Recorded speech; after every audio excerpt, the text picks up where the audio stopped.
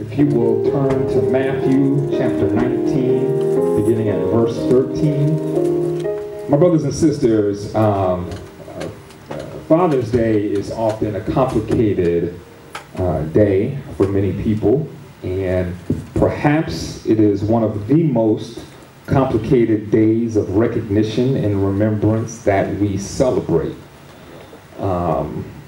That Martin Luther King Day, for comparison, is a day that is easy for much of the nation to celebrate, especially for us in the black community, because of the iconic figure that Martin Luther King was and the work that he did tirelessly, even sacrificing his own life for the betterment of the nation, for the treatment of black and brown and poor people as equals in society. The days like Memorial Day and Veterans Day, even if we don't agree with war, most people have come to recognize the need to honor those who have served this country in military service and have given their lives for the same.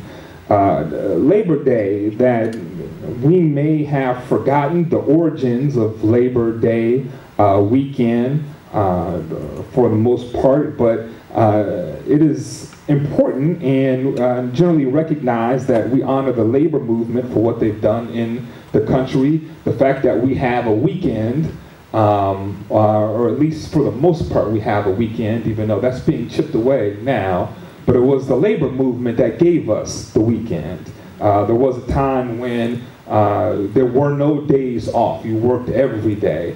The fact that the children who performed are able to go to school every day and don't have to work in factories is a gift of the labor movement in this country, and that's why we celebrate Labor Day. And of course, Mother's Day. Mother's Day is so important and cherished because mothers are so often in many cases the centerpiece of home life, keeping the home stable and safe and doing the important work of nurturing children. It is why we see so often professional athletes, when they have just a moment on camera, they want to say hello to their mother in recognition of all the sacrifice they made. It's why when a couple of years ago, when Kevin Durant won the Most Valuable Player award, he said to his mother at the end of his speech, "You're the real MVP." It's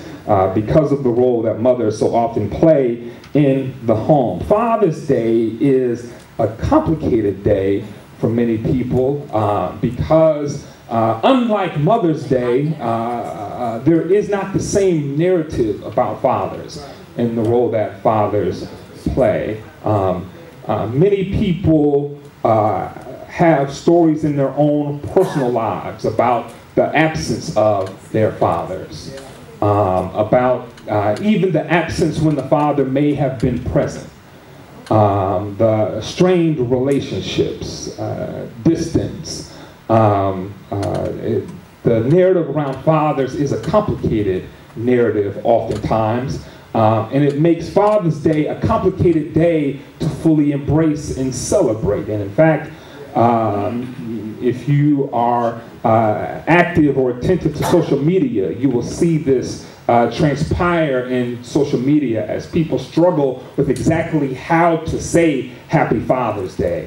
And so there'll be messages and posts. They've already been on my timeline that will say something like Happy Father's Day to all the real fathers out there,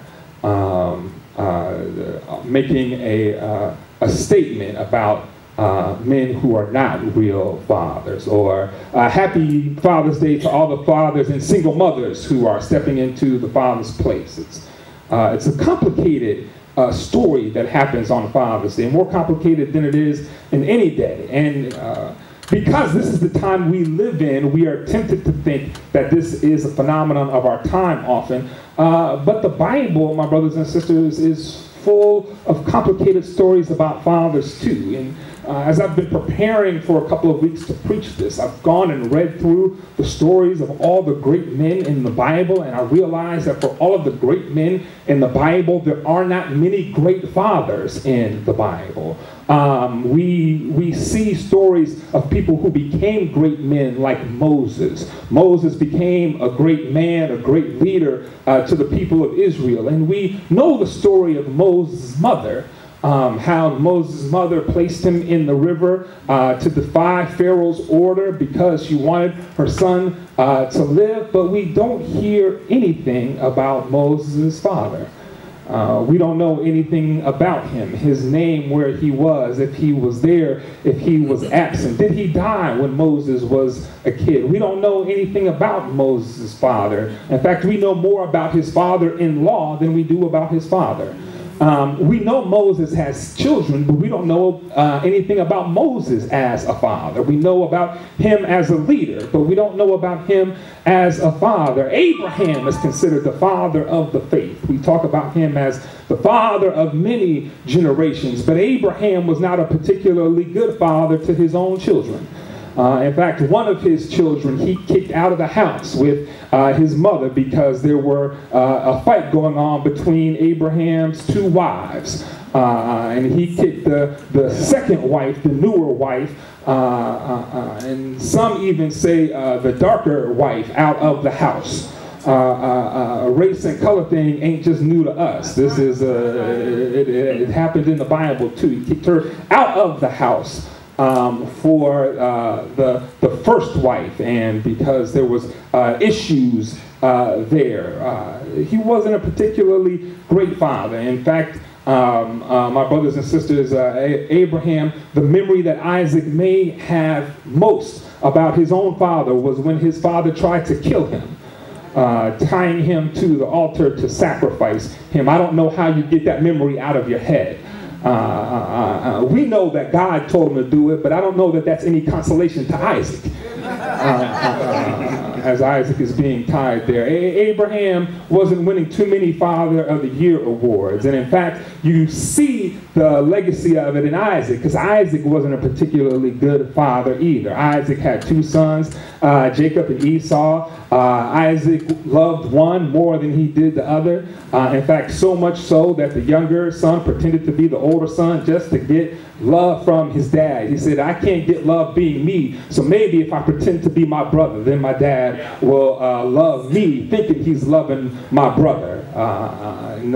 Isaac wasn't a particularly good father, and then Jacob, we see, wasn't really a good father either. Jacob had 12 sons, not to mention the daughters that he had, and Jacob, you would think that he would have learned the lesson from his father and done better, but no, Jacob fell into the same pattern, loving his one son more than the other, so much so that they decided we'd be better off if we killed this boy. And then the oldest, Reuben, said, no, don't kill him, just put him in a pit and sell him into slavery. That'll be better. And so they get rid of him, and hoping that their father then would treat them a little better.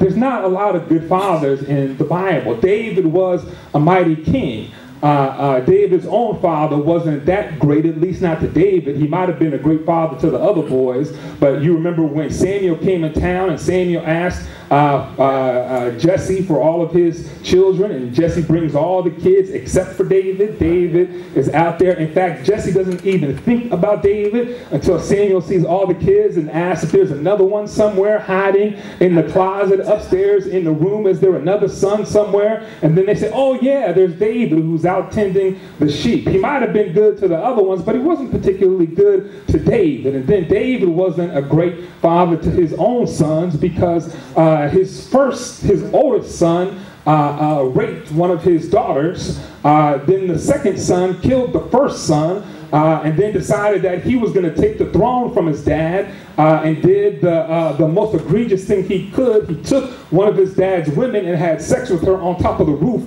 It's like going on reality TV. They didn't have reality TV, but that was the closest thing they had. He went on top of the roof of the palace and had sex with her in front of everybody so everybody could see, and then chased his dad and his dad's army out of town, and they had to go and kill him. And then he was so heartbroken at the fact that his son died, even though it meant safety for him and his men, that he cried when he heard that his son died, and the captain of his army said, David, you need to buck up. Your son was trying to kill you and everybody around you, and you need to celebrate the fact that you get back into your kingdom instead of crying over the loss of your son. He just wasn't the greatest of fathers. The Bible is filled with these complicated figures, and so I've been wrestling with this because I got a Father's Day sermon to preach, and I said, God, why is the story of fatherhood so complicated? And as I've been wrestling with this, one of the things I've realized is because in the Bible and throughout much of history, fathers have had to do the work, have had to be on the front line of the most difficult moments in personal and public life. Fathers have been the ones that have been called to war.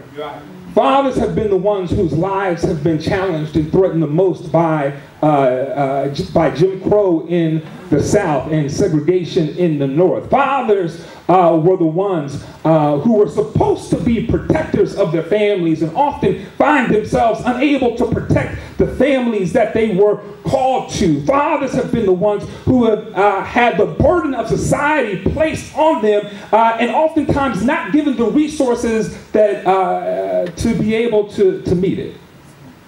My own life, my own family has its complicated story of fathers. My grandfather grew up in Mississippi, in a little town called Crystal Springs, Mississippi. He married my grandmother as a young boy. They got married and were trying to build a life together. There weren't many opportunities for young black men in Crystal Springs, Mississippi. And segregation and the Jim Crow system really tried to strangle the life out of men. In some cases, literally, that there were men in Mississippi, black men who were turned up missing and were often found dead and no legal recourse to try to hold accountable their murders. This happened over and over again, and so my grandfather, trying to figure out a way to have a better life for his wife and his daughter, my mother, said he was going to move from Mississippi up north to Chicago, which was considered for many to be a land of opportunity. And so he said, as soon as I get a job and get settled, I'm going to send for you so you and my daughter can come and live with me in Illinois. Well, he went to Chicago and found Chicago wasn't as great as he thought it was going to be, so he ended up moving just a little outside of Chicago to a town called Peoria, Illinois. And in Peoria, Illinois, he settled, and there he and his father and his big brother settled in Peoria, and he was getting ready to send for his wife and kids. And as the story goes, that his dad and big brother said, man, leave them with Mississippi women in Mississippi and get you an Illinois woman. And so my grandfather ended up marrying somebody else and having another family and multiple children. My mother was the oldest of 8, but didn't meet her siblings until right before I was born, actually, when she was close to 40 years old. And so she grew up without really knowing who her father was. Now, I didn't know that because my mom never told me that story. I only found out that story after my mother died.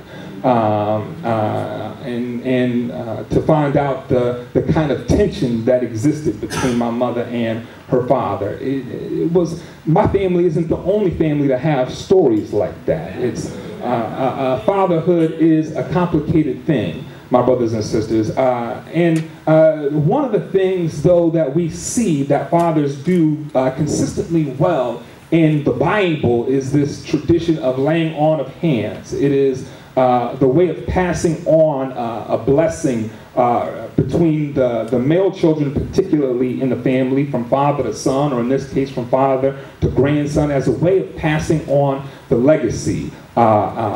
And there are a couple of things I want to lift out of here that it's important to remember as we celebrate Father's Day and the role that fathers do, and even the roles for those of us who are called to be father figures in people's lives, the roles that we are called to do. And we see this in what Jacob does in this, is that Jacob passes on a blessing.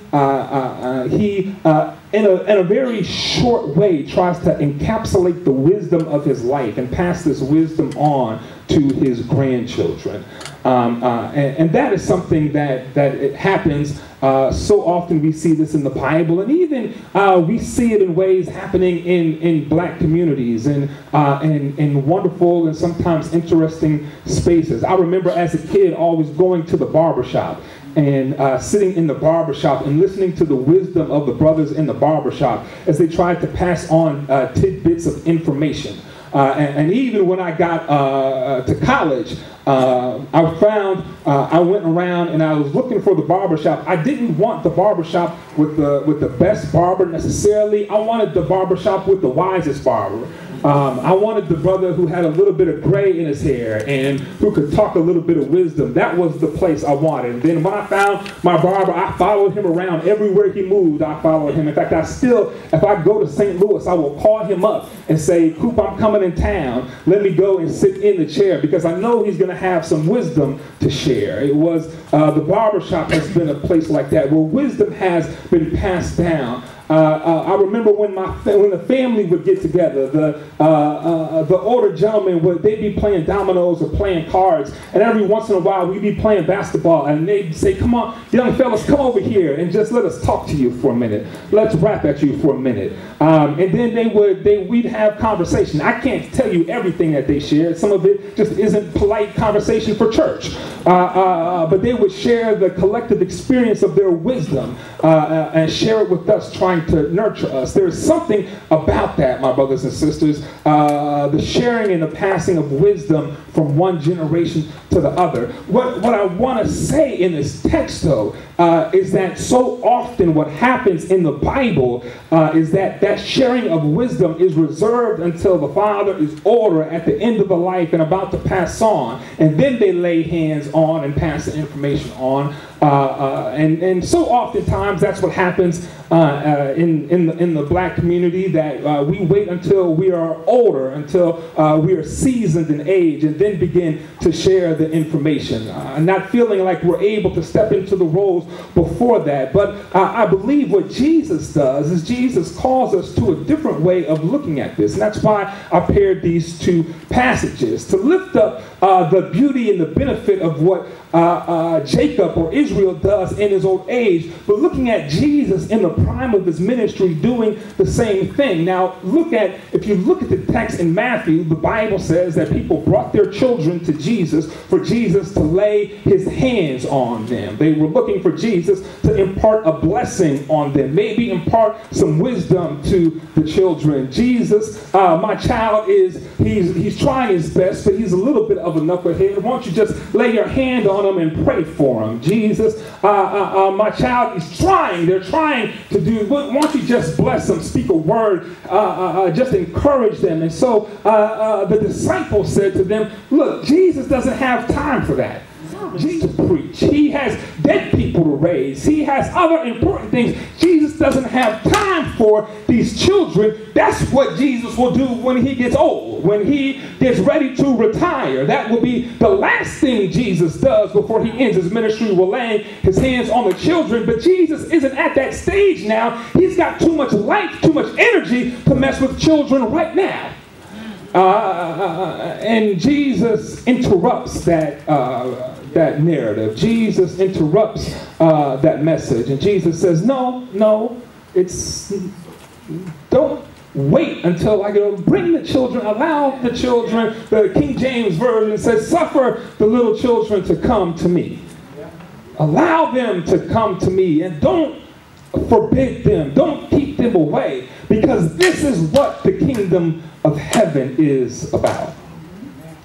that it isn't about waiting until the end of life to pass on the information, but it's even as we're building, even as we're climbing, even as we are doing all that we can, that we still take time in the middle of it to pass off information to our children, because perhaps Jesus knew what we know, because we've heard the story before, that Jesus isn't going to make it to an old age, that time was never going to come for Jesus. And so if he didn't take the time then to lay his hands on the children, he might not have another time. My brothers and sisters, what I want to say is, what I'm trying to say is that age is not promised to all of us. And so it's important to take the time, the moments that we have now, to share the information that we have, to pass it along, so that we don't have our children trying to relearn the lessons that we've learned, to go through the experiences that we've gone through. It's important to take time now to step in and to bless the children. My brothers and sisters, it's a different model that Jesus presents, and it can be a challenge, particularly for us in the African American community, but not only for us. I mean, it's true for many communities, because of what is projected as appropriate masculinity, of the image that one has to be hard, that one has to be tough all the time. And toughness and the tenderness that's necessary to deal with children don't always run together.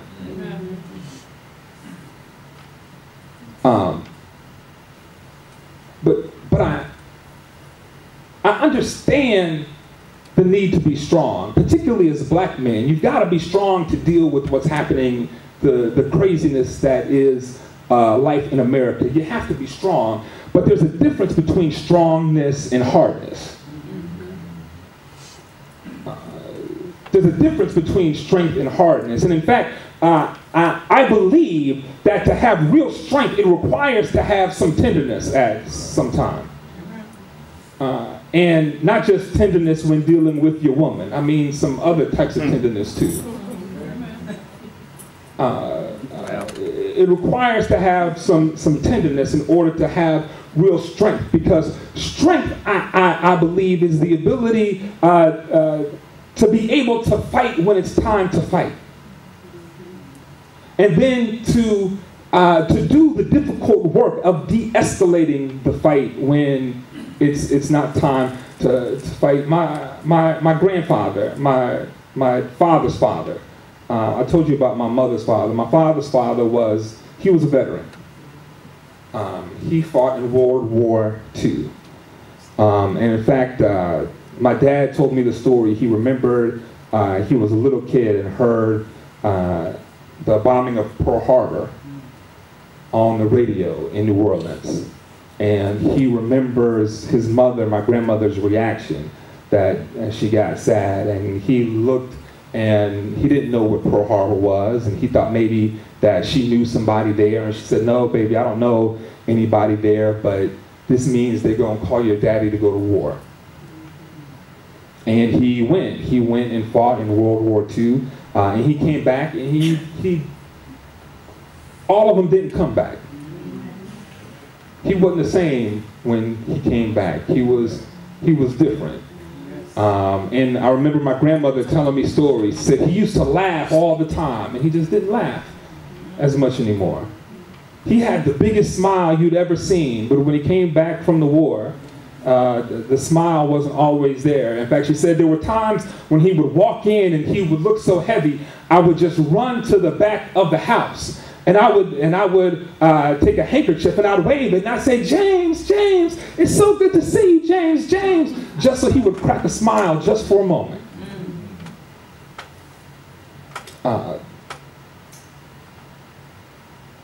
Because he had to have a hardness to fight. but he didn't have the resources, the skills. He didn't know how to dial down the hardness when he came back home. He didn't know how to step out of that. And it's a challenge that we have to continue to wrestle with ourselves and wrestle with other brothers, is the hardness that it takes to deal with the craziness of life. It's important to develop that strength, but we've got to be able to develop the capacity to know when to be able to dial that back, to be the loving presence in the homes that is needed for today.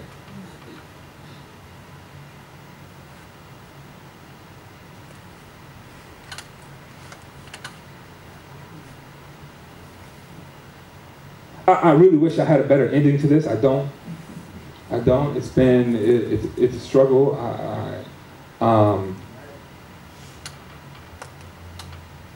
I think it's important, and I think the reason I wanted to share this message today on this Father's Day is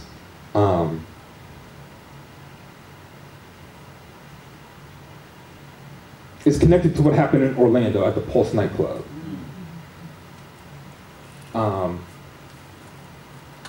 Because the conversation around our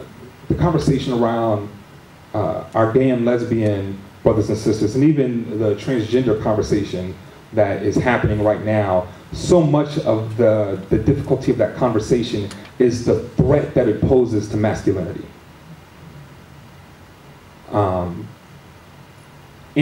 And it's a conversation I've had with my own family members. It's a conversation I've had within myself, that it's seen somehow as less than manly. And so the reason I'm wrestling with this with you today is that I think we can create an alternative definition of what it means to be a man that isn't about posturing or hardness, but it's about strength. And strength that includes love.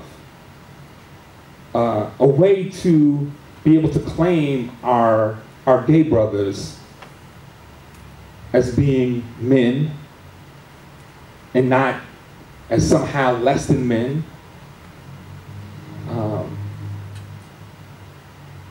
And it's important because our world is so challenged and broken right now. And the only way we get free of this mess, the only way we build the kingdom of shalom that we've been talking about and preaching about and reading the Bible about, is if we all do it together. God's tent is big enough for everybody, but it requires everybody in order to make it happen. That we can't afford to exclude anybody if we're going to bring shalom to bear.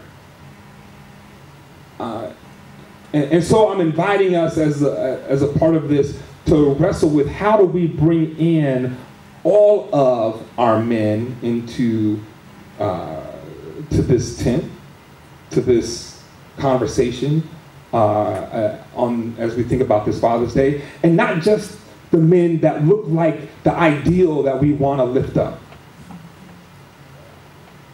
But how do we create space that's big enough for all of the men to fit into this?